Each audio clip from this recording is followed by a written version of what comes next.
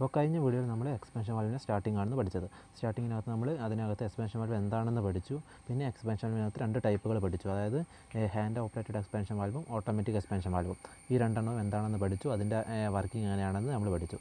അപ്പോൾ ഇന്ന് നമ്മൾ എക്സ്പാൻഷൻ വാൽവിന് തുടർച്ചയായിട്ടുള്ള ഭാഗമാണ് പഠിക്കുന്നത്. അതിനകത്ത് thermostatic expansion വാൽവിനെക്കുറിച്ചും law side float വാൽവിനെക്കുറിച്ചും പഠിക്കും. അപ്പോൾ ആദ്യം തെർമോസ്റ്റാറ്റിക് എക്സ്പാൻഷൻ വാൽവിനെ കുറിച്ച് നോക്കാം. തെർമോസ്റ്റാറ്റിക് എക്സ്പാൻഷൻ വാൽവ് നമ്മൾ പേരിൻ്റെ അകത്ത് സൂചിപ്പിക്കുന്നത് പോലെ തന്നെ പേര് കേൾക്കുമ്പോൾ തന്നെ നമുക്ക് ഇതിന് തെർമൽ എനർജിയുമായിട്ട്, അതായത് ടെമ്പറേച്ചറുമായിട്ട് ഒരു ബന്ധമുണ്ടെന്ന് മനസ്സിലാവും. അതുകൊണ്ട് തന്നെ നമുക്ക് ഈ തെർമോസ്റ്റാറ്റിക് എക്സ്പാൻഷൻ വാൽവ് എന്ന് പറയുന്നത് ടെമ്പറേച്ചറിൻ്റെ അടിസ്ഥാനത്തിൽ വർക്ക് ചെയ്യുന്ന ഒരു എക്സ്പാൻഷൻ വാൽവാണ്.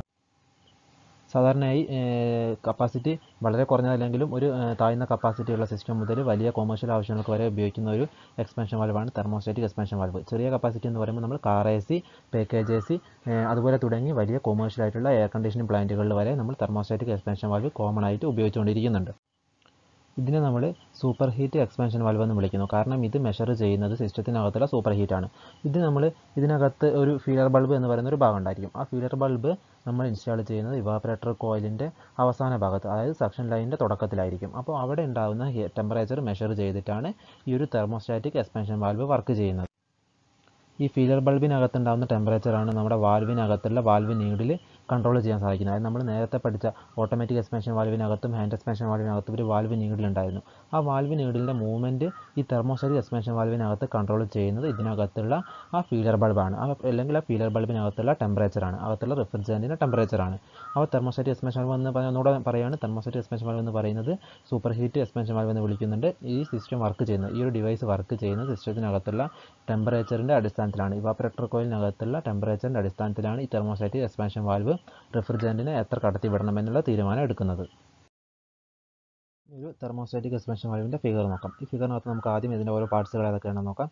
ആദ്യം വരുന്നത് ഫീലർ ബൾബ്, ഇവാപറേറ്ററിനകത്തേക്ക് റെഫ്രിജറൻറ്റ് കൊടുക്കാനുള്ള ഒരു ഔട്ട്ലെറ്റ്, പിന്നെ valve seat, valve needle, power element, diaphragm, push road, internal equaliser, maximum valve opening, അതൊരു ക്ലിയറൻസ് സ്പേസ് ആണ്, അവിടെയുള്ള സ്പേസിൻ്റെ അളവാണ്. പിന്നെ ലിക്വിഡ് ഇൻലെറ്റ്, അതായത് ഇതിനകത്തേക്ക് ലിക്വിഡിനെ നമ്മൾ ഇതിനകത്തേക്ക് സപ്ലൈ ചെയ്യുന്ന ഒരു ഇൻലെറ്റ്, പിന്നെ അഡ്ജസ്റ്റിംഗ് സ്റ്റെം. ഇത്രയുമാണ് ഒരു തെർമോസ്റ്റാറ്റിക് എക്സ്പാൻഷൻ വാൽവിൻ്റെ പാർട്സ് എന്ന് പറയുന്നത്. ഇനി നമുക്ക് ഓരോ പാർട്സിൻ്റെയും വർക്കിംഗ് എന്താണെന്ന് നോക്കാം. ആദ്യം ലിക്വിഡ് ഇൻലെറ്റ്. ഇതുവഴിയാണ് നമ്മുടെ കണ്ടൻസറിൽ നിന്നുള്ള ഹോട്ട് ലിക്വിഡ് റെഫ്രിജറൻറ്റ് ഇതിനകത്തേക്ക് വരുന്നത്. ഇതിനകത്ത് വന്നാൽ ഈ ഒരു കേബിൻ്റെ അകത്ത് അല്ലെങ്കിൽ ഈ ഒരു കമ്പാർട്ട്മെൻറ്റിനകത്ത് ഇത് നിറഞ്ഞിരിക്കും. പിന്നെ നമ്മൾ ഇവിടെ ഈ അഡ്ജസ്റ്റിംഗ് സ്റ്റെം ഉപയോഗിച്ച് ഇവിടെ ഒരു സ്പ്രിങ്ങിൻ്റെ സഹായത്താൽ ഈ ഒരു വാൽവ് സീറ്റിന് അല്ലെങ്കിൽ വാൽവ് നീഡിലിൻ്റെ മുകളിൽ നമ്മളൊരു പ്രഷർ അപ്ലൈ ചെയ്തിട്ടുണ്ടാവും. ആ പ്രഷറിനനുസരിച്ച് ആയിരിക്കും ഇത് ഓൾറെഡി സെറ്റ് ചെയ്തിട്ടുണ്ടായിരിക്കാം. അപ്പോൾ ഇങ്ങനെ ഈ സെറ്റ് ചെയ്തതിൻ്റെ കൂടെ തന്നെ ഇതിൻ്റെ ഒരു വശത്തായിട്ട് ഒരു ഡയഫ്രം, നമ്മൾ ഓട്ടോമാറ്റിക് എക്സ്പാൻഷൻ വാൽവ് കണ്ടതുപോലെ തന്നെ ഇവിടെ ഒരു ഡയഫ്രം നമ്മൾ ഫിക്സ് ചെയ്തിട്ടുണ്ടായിരിക്കും. ഈ ഡയഫ്രത്തിൻ്റെ മുകളിലുള്ള കമ്പാർട്ട്മെൻറ്റ് ഒരു കാപ്പിലറി ട്യൂബ് വഴി ഫീലർ ബൾബ് എന്ന് പറയുന്ന ഒരു ചെറിയൊരു ബൾബിനകത്തേക്ക് കണക്ട് ചെയ്യും. ഇതിനകത്ത് അകത്തുകൂടിയുള്ള എന്താണെന്ന് വെച്ചാൽ നമ്മൾ ഏത് സിസ്റ്റത്തിനാണ് ഉപയോഗിക്കുന്നത് ആ സിസ്റ്റത്തിനകത്ത് ഉപയോഗിച്ച അതേ റെഫ്രിജറൻറ്റ് ആയിരിക്കും ഈ ഒരു കാപ്പിലറി ട്യൂബ് വഴി ഫീലർ ബൾബിനകത്തേക്ക് കണക്ട് ചെയ്ത ഭാഗത്ത് നിറച്ചിരിക്കുന്നത്. എന്നിട്ട് ഈ ഫീലർ ബൾബ് ഇവാപറേറ്ററിൻ്റെ അവസാന കോയിൽ, അതായത് നമ്മുടെ സക്ഷൻ ലൈൻ കംപ്രസറിനകത്തേക്ക് ഗ്യാസ് കടത്തി വിടുന്ന ആ ലൈനിൻ്റെ തുടക്കത്തിൽ നമ്മൾ ഇൻസ്റ്റാൾ ചെയ്യും. അല്ലെങ്കിൽ ഇവാപറേറ്റർ കോയിലിൻ്റെ ലാസ്റ്റ് കോയിൽ ഇത് ഇൻസ്റ്റാൾ ചെയ്യും. അപ്പോൾ എന്തായിരിക്കും ഈ ഫീലർ ബൾബ് ആ കോയിലിനകത്തുള്ള ടെമ്പറേച്ചർ മെഷർ ചെയ്യും. അപ്പോൾ ആ ടെമ്പറേച്ചർ മെഷർ ചെയ്യുന്നതനുസരിച്ച് ഇതിനകത്ത് നമ്മൾ നിറച്ചിരിക്കുന്നത് സെയിം റെഫ്രിജറൻ്റ് ആണ്. അപ്പോൾ സിസ്റ്റത്തിനകത്തുള്ള റെഫ്രിജറൻറ്റ് ഏത് അവസ്ഥയിലാണോ ആ അവസ്ഥയിലേക്ക് ഈ ഒരു ഫീലർ ബൾബിനകത്തുള്ള റെഫ്രിജറൻറ്റും എത്താൻ ശ്രമിക്കും.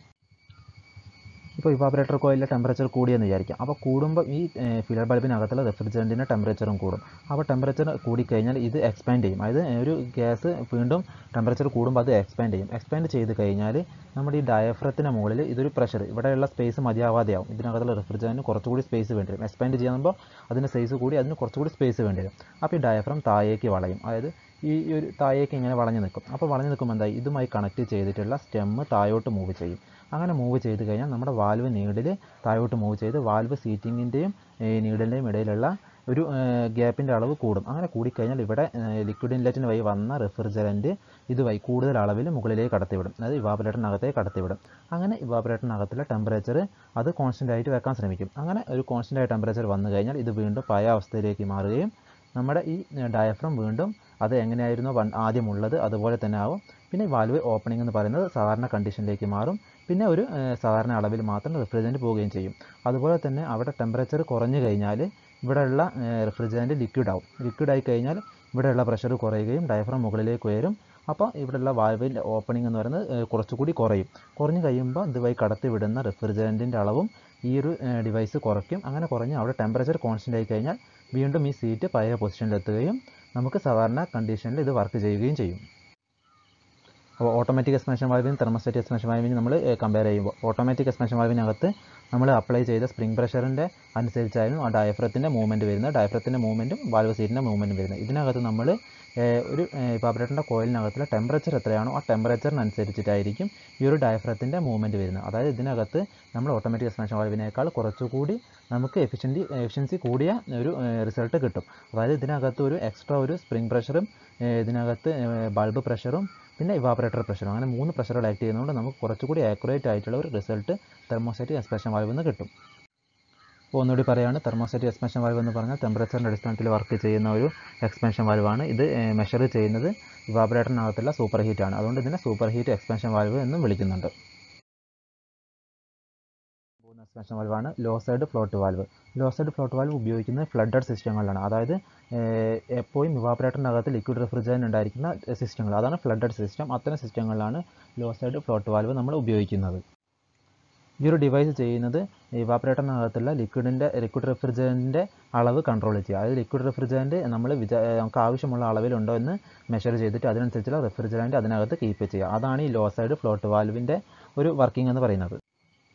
പിന്നെ ഇതിനകത്ത് നമ്മൾ ഫ്ലോട്ട് വാൽവിനകത്ത് നമ്മളൊരു ടാങ്ക് ഉപയോഗിക്കും, അല്ലെങ്കിൽ ഒരു റിസീവർ ഉപയോഗിക്കും. ആ റിസീവറിനകത്തായിരിക്കും ഈ ഫ്ലോട്ട് വാൽവ് അസംബ്ലി ഉണ്ടാവുക. അപ്പോൾ ഈ ടാങ്ക് എന്ന് പറയുന്നത് അല്ലെങ്കിൽ ഈ ഒരു റിസീവർ എന്ന് പറയുന്നത് സിസ്റ്റത്തിനകത്തുള്ള മുഴുവൻ റെഫ്രിജറൻറ്റിനെയും സ്റ്റോർ ചെയ്യാനുള്ള കപ്പാസിറ്റി ഉള്ളതായിരിക്കും. ഇപ്പോൾ കാണുന്ന ഒരു ഫ്ലോട്ട് വാൽവിൻ്റെ ഔട്ട്സൈഡ് ഫ്ലോട്ട് വാൽവിൻ്റെ ഒരു ഡയഗ്രമാണ്. ആ ഡയഗ്രത്തിൽ നമുക്ക് കാണാം ഇതിനകത്തുള്ള പാർട്ടുകൾ എന്ന് പറയുന്നത് ഫ്ലോട്ട് ഉണ്ട്, പിന്നെ ഇവിടെ ഇത് റെഫ്രിജറൻറ്റ് കടന്നു വരുന്ന വാൽവ്. അപ്പോൾ ഇതിനൊരു ഫ്ലോട്ട് വാൽവ് അസംബ്ലി എന്ന് പറയുന്നത്. ഇതെല്ലാം കൂടി ഇൻസ്റ്റാൾ ചെയ്തത് ഒരു ചെറിയൊരു റിസീവർ ടാങ്കിനകത്താണ്. ഈ റിസീവർ ടാങ്കിനകത്താണ് ലിക്വിഡ് റെഫ്രിജറൻറ്റ് നിറഞ്ഞു നിൽക്കുക. അപ്പോൾ ഈ താഴെ കാണുന്ന ഈ ഒരു ഭാഗമാണ് നമ്മുടെ സിസ്റ്റത്തിൻ്റെ ഇവാപറേറ്റർ കോയിൽ എന്ന് പറയുന്നത്. അപ്പോൾ ഇതിനകത്തേക്ക് വരുന്ന ലിക്വിഡ് റെഫ്രിജറൻറ്റ്, കണ്ടൻസറിൽ നിന്നും വരുന്ന ലിക്വിഡ് റെഫ്രിജറൻറ്റ് നേരിട്ട് ഇവാപറേറ്റർ കോയിലിനകത്തേ നിറഞ്ഞിരിക്കും. അപ്പോൾ എപ്പോഴും ഈ ഒരു ഇവാപറേറ്റർ കോയിലിനകത്ത് ലിക്വിഡ് റെഫ്രിജറൻറ്റ് ആയിരിക്കും ഉണ്ടായിരിക്കുക. അതുകൊണ്ടാണ് നമ്മൾ ഇതിനെ ഒരു ലോ സൈഡ് ഫ്ലോട്ട് വാൽവിനെ നമ്മളൊരു ഫ്ലഡഡ് സിസ്റ്റത്തിൽ ഉപയോഗിക്കുന്നതെന്ന് പറയാൻ കാരണം, ഫ്ലഡഡ് സിസ്റ്റം എന്ന് പറയുമ്പോൾ അതിനകത്ത് മുഴുവൻ എപ്പോഴും ലിക്വിഡ് റെഫ്രിജറൻറ്റ് ആയിരിക്കും ഉണ്ടായിരിക്കുക. അപ്പോൾ നമ്മളൊരു വാട്ടർ ടാങ്കിനെ കുറിച്ചിട്ട് അസ്യൂം ചെയ്യാം. അപ്പോൾ വാട്ടർ ടാങ്കിനകത്ത് നമ്മൾ വെള്ളം നിറയുമ്പോൾ ഓട്ടോമാറ്റിക്കായിട്ട് വെള്ളത്തിൻ്റെ സപ്ലൈ നിൽക്കാൻ വേണ്ടി ഒരു ഫ്ലോട്ട് ബോൾ ഉപയോഗിക്കും. അതുപോലെ തന്നെയാണ് നമ്മൾ ഈ സിസ്റ്റത്തിനകത്തുമുള്ളത്. ഈ ബോൾ എന്ത് ചെയ്യും, ഈ ലിക്വിഡ് റെഫ്രിജറൻറ്റിൻ്റെ അളവിനനുസരിച്ച് പൊങ്ങുകയും താവുകയും ചെയ്യും. അപ്പോൾ എപ്പോൾ ഈ റെഫ്രിജറൻറ്റിൻ്റെ അളവ് കുറയുന്നോ അപ്പോൾ ഈ ബോൾ താവുകയും കൂടുതൽ റെഫ്രിജറൻറ്റ് ഇതിനകത്തേക്ക് എൻ്റർ ചെയ്യുകയും ചെയ്യും. അങ്ങനെ പിന്നെ ഓട്ടോമാറ്റിക്കായിട്ട് ഈ ബോൾ പൊന്തും. അപ്പോൾ ഇവിടെ വാൽവിൻ്റെ അളവ് എന്ന് പറയുന്നത് നോർമൽ കണ്ടീഷനിൽ അല്ലെങ്കിൽ ക്ലോസ്ഡ് പൊസിഷനിലേക്ക് പോകും. അപ്പോൾ അങ്ങനെ ഇത് ആവശ്യത്തിനനുസരിച്ച് റെഫ്രിജറൻറ്റിൻ്റെ അളവ് കീപ്പ് ചെയ്യുക. അതാണ് ഈ ഒരു ലോ സൈഡ് ഫ്ലോട്ട് വാൽവിൻ്റെ വർക്കിംഗ്.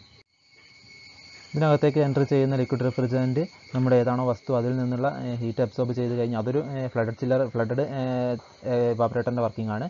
അതിന് കഴിഞ്ഞിട്ട് ഇതിനകത്തുണ്ടാകുന്ന റെഫ്രിജറൻറ്റ് തിരിച്ച് കംപ്രസറിലേക്ക് പോകും. അപ്പോൾ ഇതിനകത്ത് നമ്മൾ എക്സ്പാൻഷൻ വാൽവും ഇവാപറേറ്ററും ഒരു അസംബ്ലി ആയിട്ടാണ് നമ്മൾ ഇൻസ്റ്റാൾ ചെയ്യുന്നത്. അപ്പോൾ ഇവാപറേറ്ററിനകത്തുള്ള ലിക്വിഡ് റെഫ്രിജറൻറ്റിൻ്റെ അളവ് കൺട്രോൾ ചെയ്യുക. അതാണൊരു ലോ സൈഡ് ഫ്ലോട്ട് വാൽവിൻ്റെ വർക്കിംഗ്. അപ്പോൾ ഇന്ന് നമ്മൾ പഠിച്ചത് ലോ സൈഡ് ഫ്ലോട്ട് വാൽവിനെ കുറിച്ചിട്ടും തെർമോസ്റ്റാറ്റിക് എക്സ്പാൻഷൻ വാൽവിനെ കുറിച്ചിട്ടുമാണ്. അപ്പോൾ ഒന്നുകൂടെ റിപ്പീറ്റ് ചെയ്യാണ്. തെർമോസ്റ്റാറ്റിക് എക്സ്പാൻഷൻ വാൽവ് വർക്ക് ചെയ്യുന്നത് സിസ്റ്റത്തിനകത്തുള്ള ഇവാപറേറ്റർ കോയിലിനകത്തുള്ള സൂപ്പർ ഹീറ്റ് മെഷർ ചെയ്തിട്ടാണ്. അതായത് ആ സിസ്റ്റത്തിനകത്തുണ്ടാകുന്ന ടെമ്പറേച്ചർ മെഷർ ചെയ്ത് ആ ടെമ്പറേച്ചറിനനുസരിച്ചിട്ട് ഇതിനകത്തുള്ള വാൽവ് സീറ്റിൻ്റെ ഓപ്പണിങ് വ്യത്യാസപ്പെടുത്തുക. അങ്ങനെയാണ് തെർമോസ്റ്റാറ്റിക് എക്സ്പാൻഷൻ വാൽവ് വർക്ക് ചെയ്യുന്നത്. പിന്നെ ലോ സൈഡ് ഫ്ലോട്ട് വാൽവിനെ കുറിച്ച് പറയുമ്പോൾ അത് ഉപയോഗിക്കുന്നത് ഒരു ഫ്ലഡഡ് സിസ്റ്റത്തിനകത്താണ്. ആ സിസ്റ്റത്തിനകത്തുള്ള ലിക്വിഡ് റെഫ്രിജറൻറ്റിൻ്റെ അളവ് മെയിൻറ്റെയിൻ ചെയ്യുക. അതാണൊരു float valve, law side float വാൽവിൻ്റെ ഒരു യൂസ്. അതായത് അത് ഉപയോഗിക്കുന്നത് അതിന് വേണ്ടിയിട്ടാണ്. ഇനി അടുത്ത വീഡിയോയിൽ നമ്മൾ ഹൈ സൈഡ് ഫ്ലോട്ട് വാൽവിനെ കുറിച്ചിട്ടും ഇലക്ട്രോണിക് എക്സ്പാൻഷൻ വാൽവിനെ കുറിച്ചിട്ടും പഠിക്കാം. അപ്പോൾ അതിന് ഒന്ന് ഇൻട്രൊഡ്യൂസ് ചെയ്യുമ്പോൾ ഹൈ സൈഡ് ഫ്ലോട്ട് വാൽവ് എന്ന് പറയുന്നത് ലോ സൈഡ് ഫ്ലോട്ട് വാൽവിൻ്റെ അതേ വർക്കിംഗ് ആണ്. പിന്നെ ഇലക്ട്രോണിക് എക്സ്പാൻഷൻ വാൽവ് എന്ന് പറയുമ്പോൾ അത് ഇലക്ട്രോണിക് ഡിവൈസുകൾ ഉപയോഗിച്ചിട്ടായിരിക്കും അതിൻ്റെ വർക്കിംഗ് വരുന്നത്. അപ്പോൾ ഇതുപോലെ തുടർച്ചയായിട്ട് വീണ്ടും നമുക്ക് പല എക്സ്പാൻഷൻ വാൽവുകളുമുണ്ട്. അത് നമുക്ക് അടുത്ത വരുന്ന വീഡിയോകളിൽ പഠിക്കാം.